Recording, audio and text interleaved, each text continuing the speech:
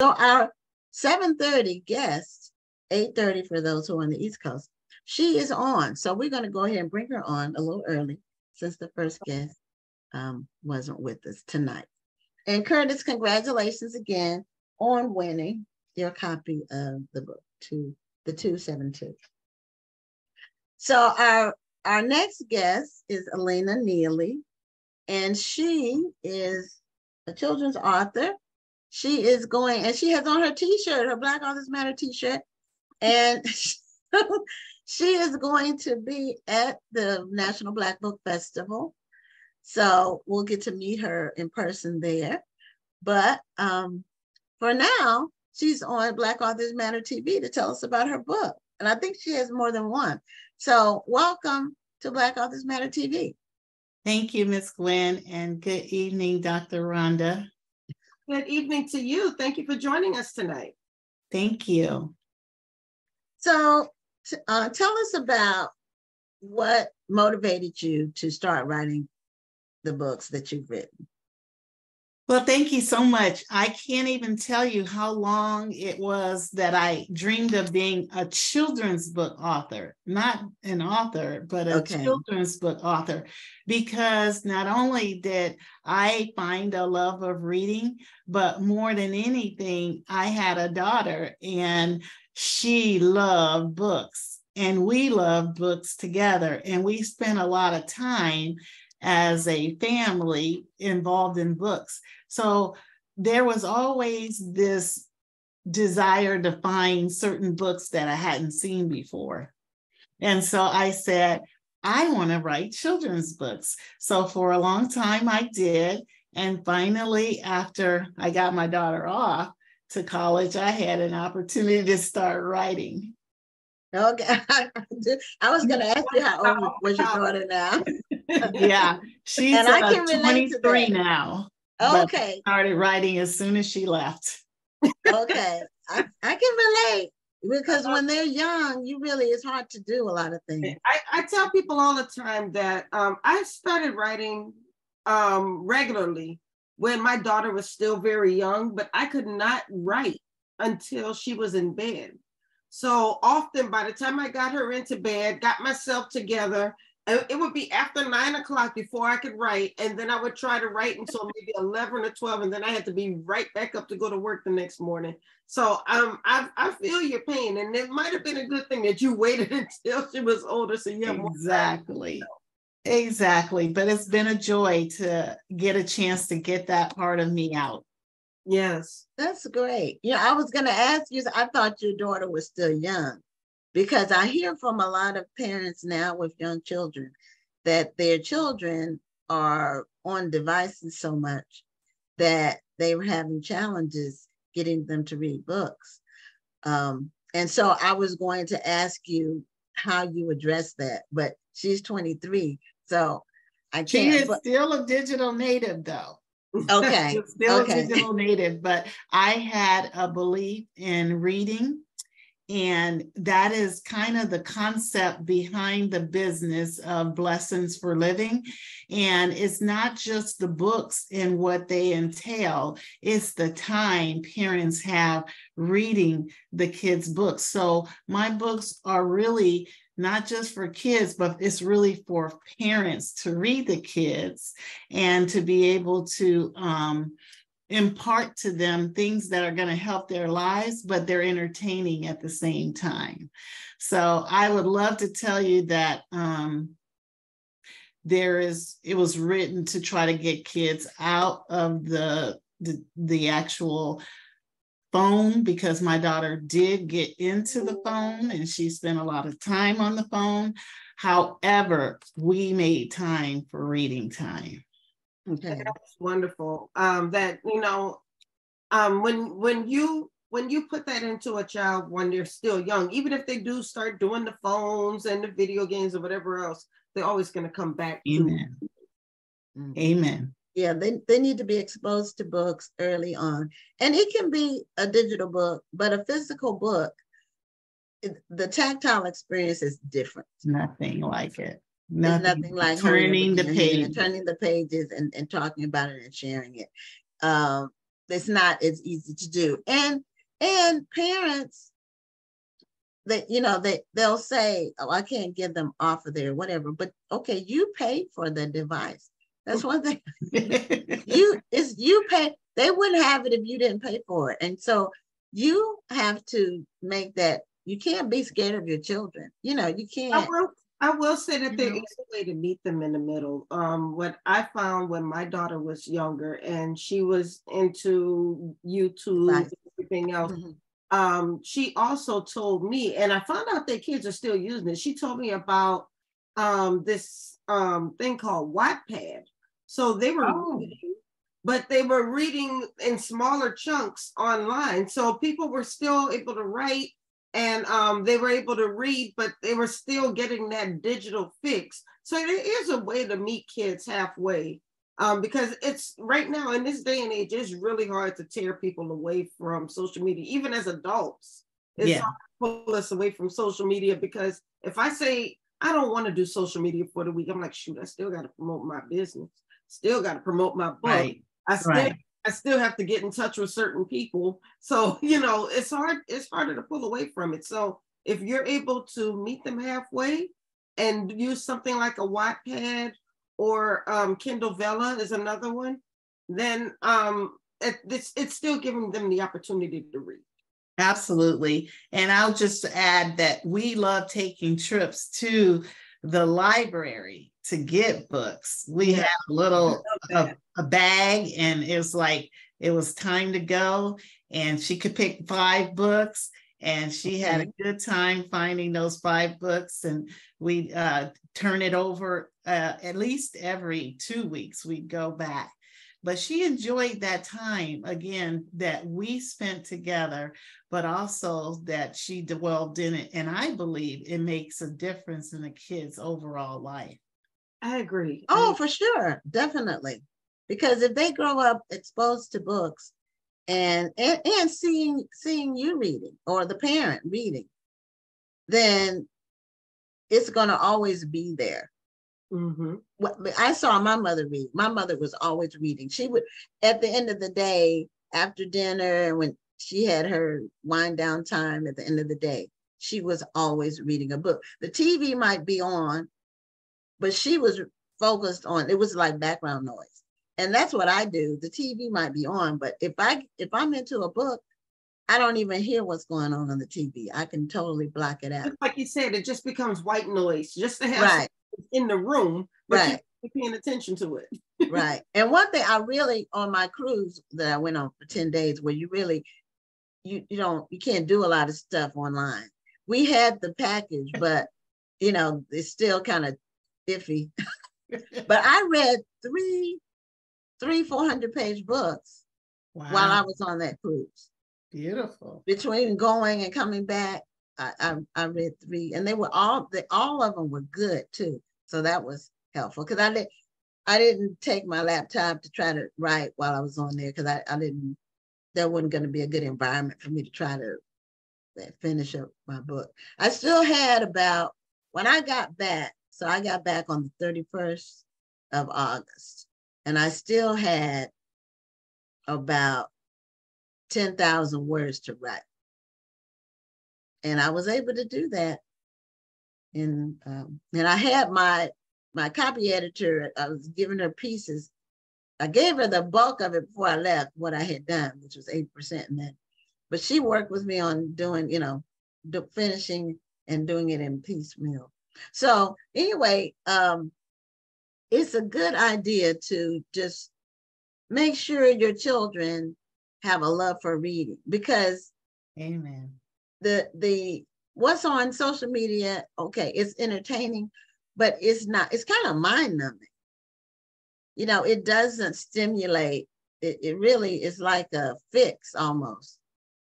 Yeah. Especially these short reels, the TikTok and all of that is really like a fix. And you can literally go on there, and I know I'm not the only one I'm not on there much, but if I click a video, and then they'll start, the algorithm will show you other videos that are similar, and you can literally sit there for hours I don't because I don't have the hours and I don't want to, but it's very addictive. It is very distracting. And when you think about the biggest threat to the world right now, it's our distraction. And we have to stay focused. If you talk to some of the most successful people in the world, they'll tell you they have a day and they have a times that they do certain things, and most of them won't get just, caught up in the social media. And it's not that it's bad, it's just that it is a distraction. And so I like books because it takes you somewhere. And like your books, they take you somewhere else and they engage you. And that's the goal of any writer, is to engage their audience. So that's the book that I highlighted for this particular conversation. It's about my daughter, a girl named Amaya, who reached inside herself and found her strength. Okay, so is that the book beside you there? Yes. And yes, that's it. Okay. Do you? I love books like this where you can take topics and help the kids to inspire the kids. How do you? And I love asking authors this question. How do you take such a subject and put it in terms to where a child can not only understand it but be inspired by it?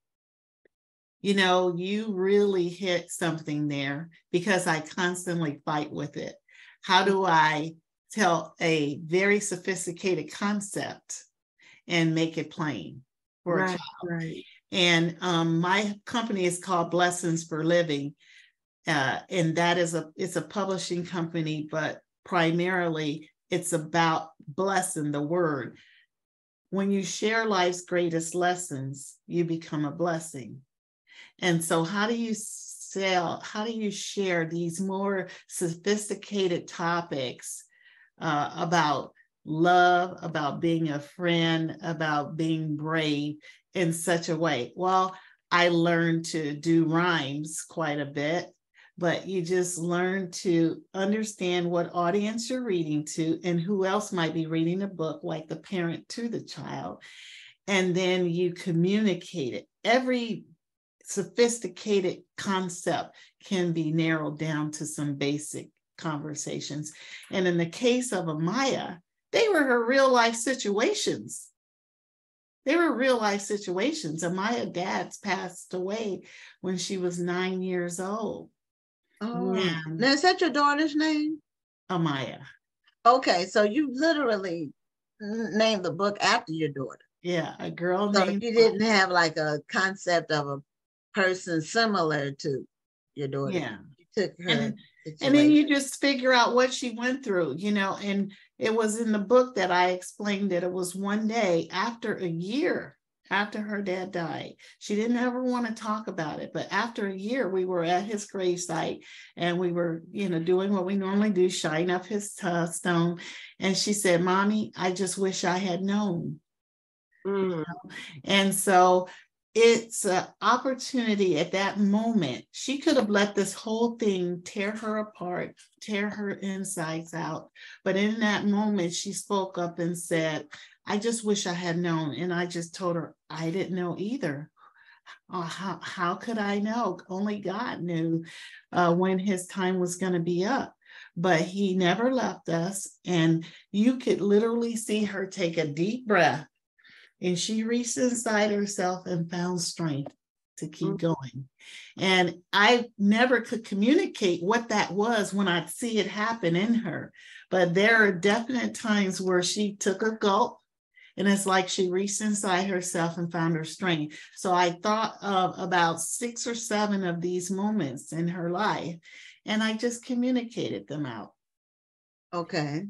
With the help of a beautiful illustrator, we were able to get this book done, and everybody who has read it has been encouraged. And in fact, I have a friend who has used it in a book. She does a summer book program for young girls, and she has actually shared that book, and they study through the book and they go through the situations. And I am certain that kids will find themselves in the book, the different things that happen. How did you find that the young kids who were able to experience the book through this program? How did you find that that they responded to the story? Because probably empathy. One of the situations where Amaya found a situation was when she grew up in a suburb neighborhood, and there's a lot of different people that didn't look like her. Right. And their hair was different, and who they were different. And every time I get into a situation where I was like, how am I going to handle this situation? I pause and I pray, Lord, help me, give me the words. And she had come home. She said, why is my hair like other people? And I know what she was getting at. Why is she different? And I said, Lord, help me. And the thing that came to me is I said, Amaya, just imagine a field of white flowers and there was only one pink one. Which one would you want to be? She quickly said the pink one. And I said, honey, you are. You are the pink one. So there is value in being different. There is beauty in being different. And you could see her in that moment, take that gulp and say, okay, I'm going to reach inside myself and keep stepping forward with a little pride. But the people who have had that I've had the experience of sharing the book with and seeing themselves, they recognize moments where they have the same situation. And based on their age, I had a group that was a little bit older and they were facing college. And there's a situation where Amaya had to do some hard things to get herself ready for college, but she literally had that exciting moment when you get accepted to college and you realize all the hard work finally paid off. And so to see somebody else achieve, which is all of us, we see other people achieve, we are inspired to take those steps to get there as well. So where is she in school? Well, she has since graduated, but she did get into Cornell University in Ithaca, New York. Okay. And she, at that point, started to go into finance. And to her credit and hard work, she landed a job right out of college with a big private equity firm in New York. She now lives in New York. And that's the beauty of the cover is all about New York and California. You can't really tell, but it's a New York. Put it closer to you. Okay. No, it's the brightness. Is it the light? Is it the light? Maybe the light. Okay. It may be the light, but back there you can see there's remnants of a palm tree, but the Statue of Liberty. You know what I mean? So it gives you the feel of both California and New York, because that's where her journey and all those moments happen, is through one side of the coast to the other side of the coast. So when we're talking about your cover, I was thinking to myself, the cover design is always exciting. To get people to pick up the book, it has to be attractive. Mm-hmm. Yeah, but you already have a title, you're kind of, and then you get the book made, you know what I'm saying? It's just kind of fun. It's a fun part of being. I don't know where Exodus from Treachery came from, but because I didn't have a total story, I just had like a remnant.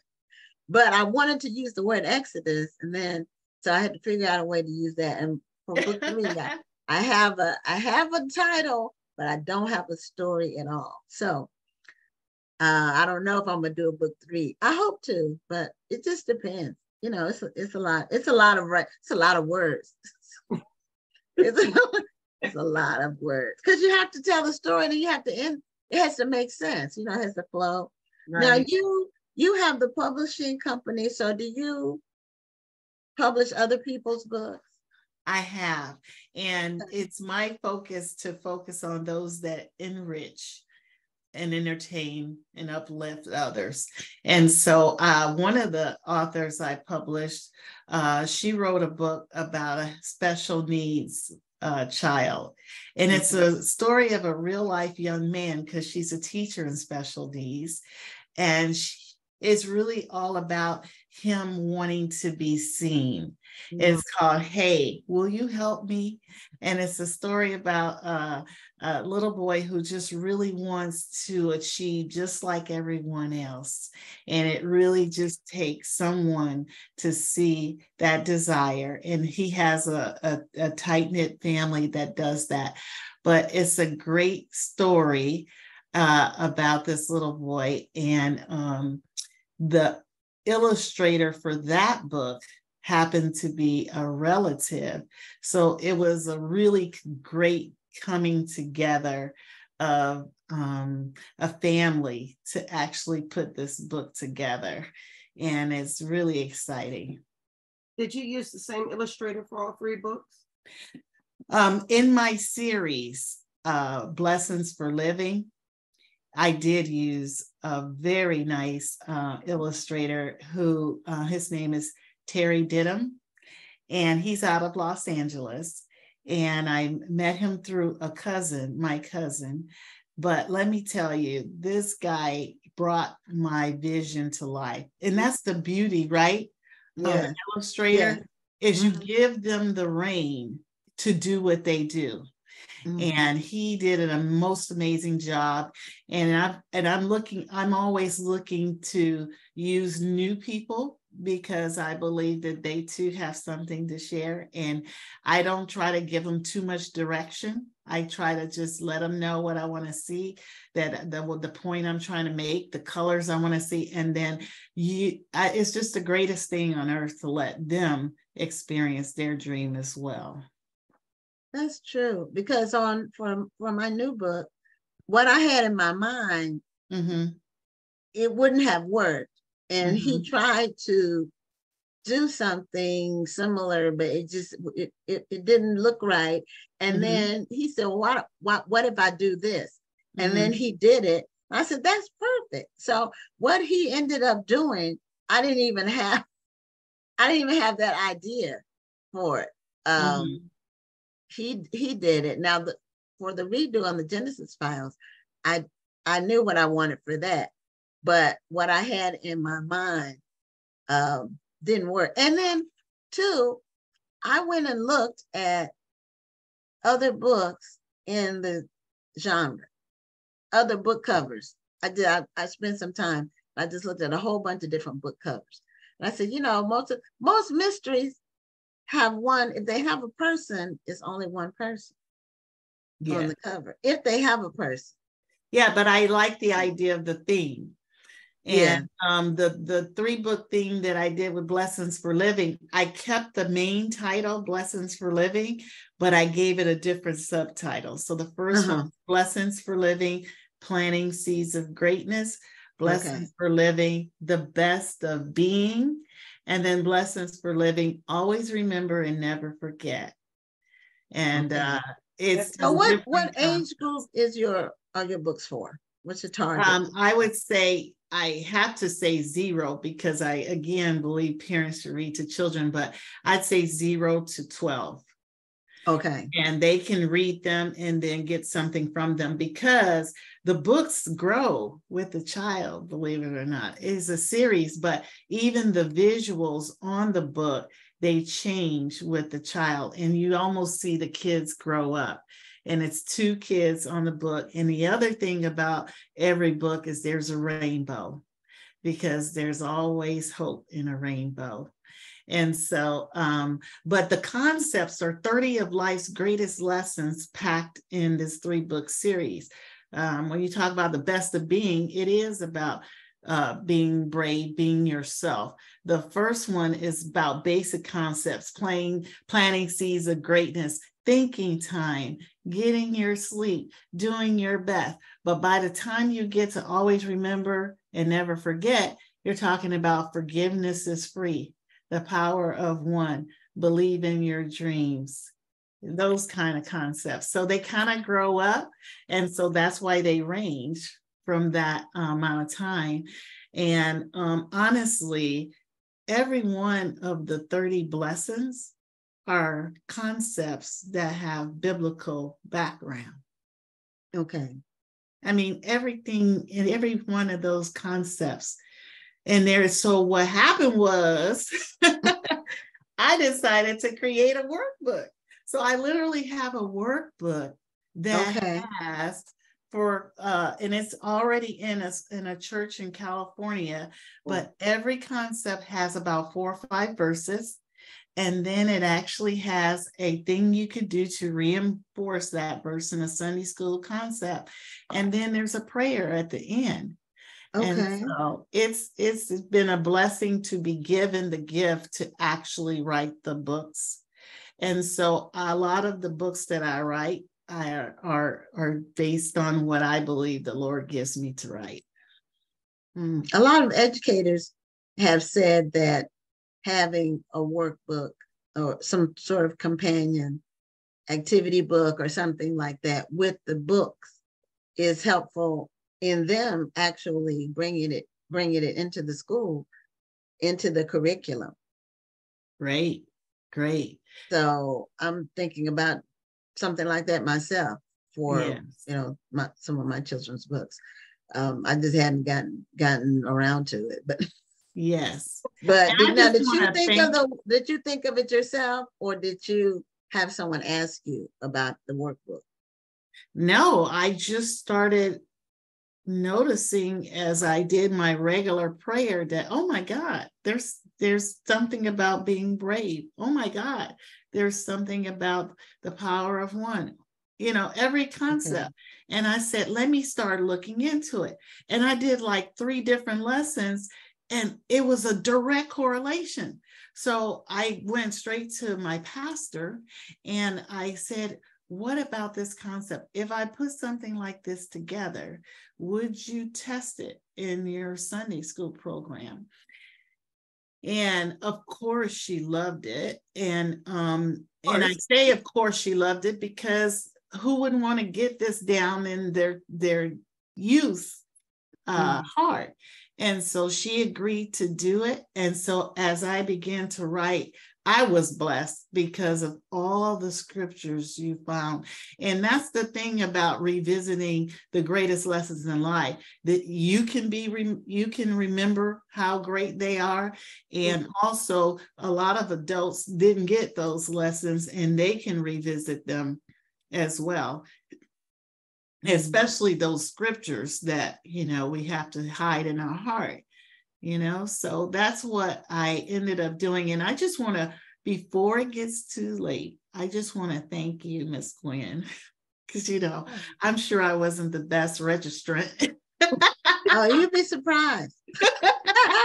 Because I kind of missed the deadline and all that. But I just want to thank you for what you have put together, this opportunity for authors to get together, and all of us that, that really have a hard time getting the word out. So I just want to thank you for the opportunity and the space that you have provided. Oh, well, you're welcome. But, one of the challenges that we have every year, and I'll say I have specifically, is that encountering authors who just refuse to read the emails that I send. Yeah, because I think I sent one email to you and I said, never mind, I read it. But you are not alone. I want you to know that you are not alone at all, Okay. And I try to give people all the information that they need. And I know sometimes it's a lot, it is a long email. I try to put all of the relevant, important things in one email, so it will be in one place, so you don't have to look through 5 different emails to find the important things. You did. So, but it can be long, and I know with the email, people say, okay, I'll get to it later, and you just get busy. Everybody is busy. So, and then they ask me a question that's in there, and I'll normally will say, it's in the email that I sent that says, please read carefully. Go Understood. to that. Search for Please Read Carefully. It's in there. But you know, some people have an assignment that works for them and they're able to do it. And that's one of my strengths is beautiful execution and administration, and that's also wonderful. marketing. I'm good at marketing as well. I'm looking forward to learning quite a bit myself. There are some people, and I have an amazing team. That's what the team that we have for the festival and for this show. We have amazing people that work with us. So it may seem, I think we make it seem like it's easy, because sometimes people will say, well, I want to do something like this in my city or wherever. And how do you do it? Well, you start with 25 years of experience and exposure to thousands of authors. That's something you build over time. It's not something you can just say, okay, up and do, because it's just years and years and years and years of work. But it's something that's needed. It helps so many people. There's so many relationships that are formed, and you'll see there's so many people you will meet. And I find it very gratifying that people get together, and then after the festival, I see they post pictures that they did some other things together. They work together because they met some people who were like-minded with similar goals. That's what I was mentioning earlier. It's all about connections and networking. And many of the people that I've met at the conference, I'm still in touch with today. And we don't just get in touch just to sell each other something. We get in touch to say, hello, how you doing? How can I support you? Blah, blah, blah. That's wonderful. And collaborate. There's a lot of collaborating. So we only have 2 minutes left, and we want to make sure people know how to get your books. And also, you're going to be in Houston in 3 weeks at the National Black Book Festival. But tell people how they can get your books. And are they in your name, or are they in your website and Amazon? Yes, wherever my name is Elena Neely, and I am on Amazon, and I have my own site called Blessings for Living. Now, again, that's BLESSONS, because I put the word blessing and lesson together. But on Amazon, all the books are there. The workbook is there, and on my site as well. And you can learn more about the author and the illustrator, etc. But I would love to share this one thing about the lessons, and now in with that. And that is, a blessing is a lesson shared. It's a blessing to share. It's a blessing to care. Always remember and never forget that blessings flow to help you grow. Oh, what a blessing it is. That is beautiful, and a great way to end this segment. We did put your link in the chat, and Tony Bonita has already ordered your books. Thank you. So thank you so much for coming on the show tonight. Thank you for sharing your stories and for what you were doing for children's authors.